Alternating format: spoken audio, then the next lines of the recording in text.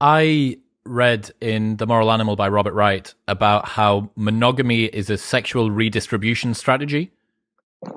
Oh, yeah? Yeah, so this really fascinated me. The fact that if you have one man with many women, you allow one particular man to capture most of the market. Whereas if you have one man with one woman, you actually end up allowing man number two to get woman number two. Whereas previously he would have been looking at woman number 11 because women 1 to 10 would have been with man number 1.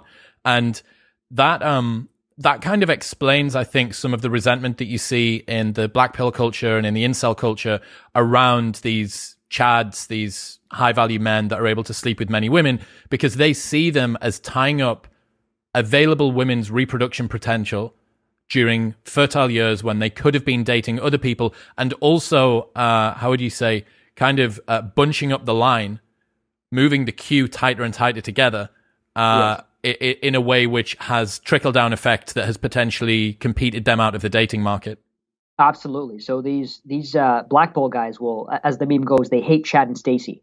And it's funny you mentioned that because you are correct. So, and the researcher, I forget the name that you mentioned. Robert Wright is the book. Robert Wright, yes, entirely correct, I think, in that monogamy in the grand scheme of things is probably a newer concept, a newer thing that's come about. It was never the case in antiquity that we engage in monogamy. It was typically polygamous, right? We had harems and such. And I do think that there is an argument to be made about returning to that, specifically when we talk about imbalances in the sexual marketplace with a small percentage of men hogging a large percentage of women. So if we look at Tinder data, for example, it's, most of the men on Tinder, of the profiles they come across, females, they'll swipe right on 60% of them. When it comes to females, they'll only swipe right on 4.5% of them.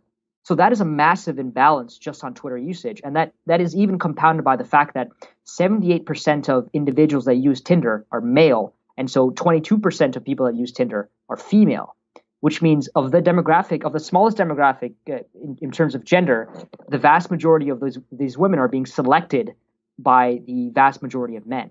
And the opposite is not true for females. Dude, I've just realized the implication of what you're saying, and I've never thought of this before. I think about this shit a lot, right? I've read everything that you've read. I've read a lot of stuff around red pill and black pill.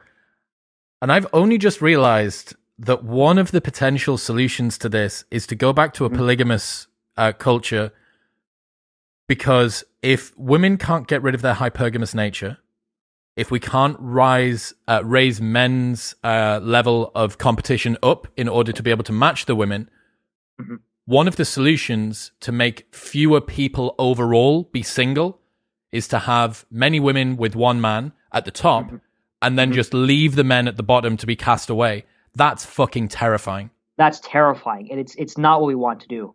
That is a recipe for disaster. That is a recipe for social upheaval and just societal disintegration if men are simply cast aside because they're inadequate.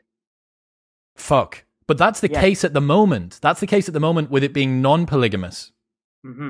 Non-polygamous, correct. So imagine a society like China, where there is a massive gender imbalance based off of the one-child policy that they initiated centuries back.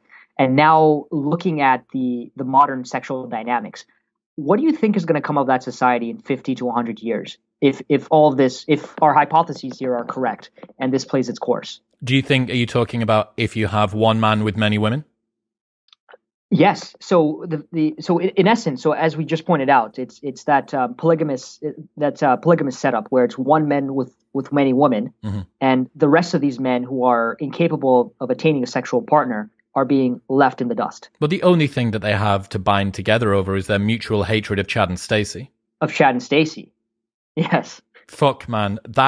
So I never thought of the fact that a potential solution, and I'm going to guess there'll be a utilitarian rationalist out there who would say that this is actually an optimal outcome as long as you can control this underclass of sexless men. Yes. That you actually end up reducing the number of people overall that are single by doing this.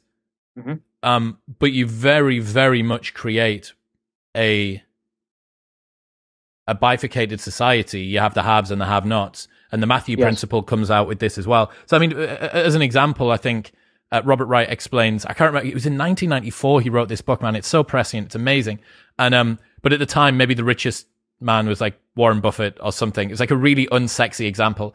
And he talks about the fact that you could have the richest man in the world that's worth however many billion, and he could fund the lives using money as a proxy for resources, which is one of the fundamental things that women want from a man. He would be able to fund like 10,000 women's lives the same as one millionaire. And when you think about that, you go, well, okay, obviously women want more than just monetary access. They actually want emotional control, emotional connection. They want to be able to feel like they're part of a working capacity family and so on and so forth. But when you think about it like that, and if the choice is between being completely single as a woman as you get into your 30s, or being one of many with a man who you know can look after you because he's one of these super earners with all of the resources and all of the status, I don't know. I don't know how tempting that ends up sounding. Incredibly tempting, I would assume, because it's the prospect of being funded, pretty much winning the lottery ticket when it comes to these Warren Buffett types, and having to raise children with a man that you're not necessarily attracted to, or even happy with. That doesn't necessarily provide the sort of life that you want. Well, the third option is obviously to continue leading a solo ranger life, and I think that from a utilitarian perspective, it would like why isn't everyone in a relationship with Elon Musk? Like I should be in a relationship with Elon Musk based on utilitarian approach. Well, it's because he's busy building rockets. I think that's what the issue is. He doesn't have the time for that sort of thing. But a terrible joke aside. Yes. Your point is well taken. Yes. Because it's, you know what it is? I think it's a matter of unfamiliarity. So this sort of dynamic that we're describing is not something that people subscribe to normally, right? Something which is entirely foreign to us, given the fact that the nuclear family and monogamy is, given the fact that these two things are still ingrained within the way we do relationships today. So while it may not be palatable today, it might be palatable in 10, 20 years' time, 50, potentially. That was the aftershock of the Renaissance, right? As Rollo Tomassi, founder of the Red Pill, calls it, the one-itis, the belief that there is one true love. And this was very much pushed through the Renaissance. And then if you think about popular recent culture, you've got Disney movies like Aladdin that really, really just fundamentally create this. There is someone out there that is perfectly built for you and you will spend the rest of your life together. Yes. So I have a bone to pick with Disney. I have an axe to grind with them because I think the Disneyfication of romantic relationships is incredibly dangerous. So are you your parents still together? Yes. Yes. So our grandparents and our parents they typically have lower rates of divorce because the basis of the relationship was not necessarily based on their happiness per se. It was more so getting things done and ensuring that these children were raised in a correct manner, right? And that often meant putting up with the opposite sex, putting up with your partner, despite the fact that they're behaving like a dickhead on that specific day. Today, things I think are different because, again, it's that Disneyfication of romantic relationships where if it's not perfect, if it's not a fairy tale, I don't want it. And so it is subject to divorce. And it again goes back to that concept of suffering and hardship and rejection. You know, how good was the relationship to begin with if once you hit a rough patch, you immediately give up? I think that you see this as well with the increasing masculinization or the masculine frame that women are being encouraged to take too. You know, don't settle for less, clap back, be a boss bitch. I know that these are all kind of funny Twitter memes, but they permeate, phenomenologically, they're in the back of someone's mind. They're in the back of a girl's mind.